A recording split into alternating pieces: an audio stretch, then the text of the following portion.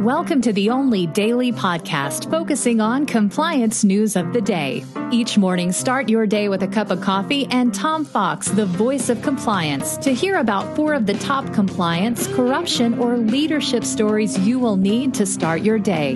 The Daily Compliance News is a production of the Compliance Podcast Network.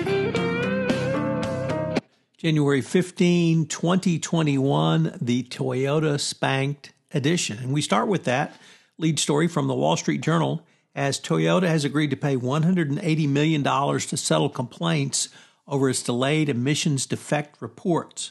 The car maker had agreed to settle a DOJ complaint that it violated reporting requirements under the EPA's Clean Air Act for about a decade. The DOJ complaint alleged several Toyota entities violated the requirements for reporting emissions-related defects in automobiles from 2005 to 2015. The department estimated a defect information report that were not filed of some 78 million. So that's a lot of reports.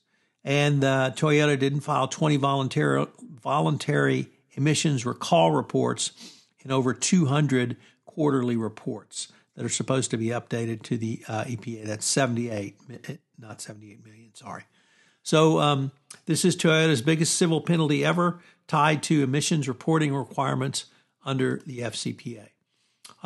Also from the Wall Street Journal, the NDAA, or the National Defense Authorization Act, expands the scope of foreign bank records U.S. authorities can obtain. A provision in the NDAA allows the U.S. Treasury Secretary or Attorney General to subpoena records related to any account at a foreign bank with corresponding accounts in the U.S. The law applies to records held in the U.S. or abroad or that are subject to federal criminal investigations or civil forfeiture. Previously, the U.S. government's authority was limited to records related to correspondent banks, including those related to the deposit of funds into a foreign bank. That provision, while a major step towards revamping safeguards in the correspondent banking system, may increase risks and challenges for the foreign institution with accounts in the U.S. Foreign banks maintain accounts at U.S. banks to access the U.S. financial system. It only seems right that they be required to report. These accounts allow access to services and products that may not be available in their home jurisdictions. Obviously, part of the anti-AML push. In a ruling or an update that is going to be hearty for every traveler, the FAA has cracks down on unruly airline passengers ahead of the inauguration.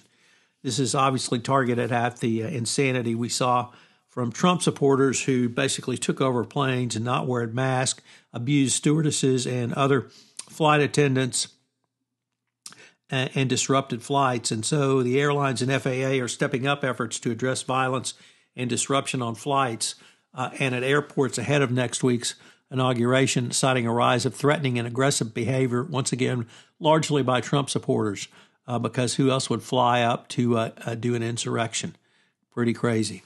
Under a Wednesday order from its chief, Steve Dixon, the FAA plans to take legal action against any passengers who assault, threaten, or intimidate or interfere with an airline crew, which could include fines up to $35 million and referral for criminal prosecutions. The agency had previously had the authority to impose fines and refer people to prosecution, but intended to issue warnings. Dixon said flying is the safest mode of transportation, and he wants to keep it that way. And in an article, our final article comes from the Washington Post, and it is how the pandemic has changed entertainment forever. Every compliance practitioner should read this, as it talks about how you can have an enhanced experience even if you're watching and streaming with chat rooms. The Daily Compliance News is a production of the Compliance Podcast Network and a proud member of C-Suite Radio. Thanks so much for listening. I hope you'll join me again tomorrow.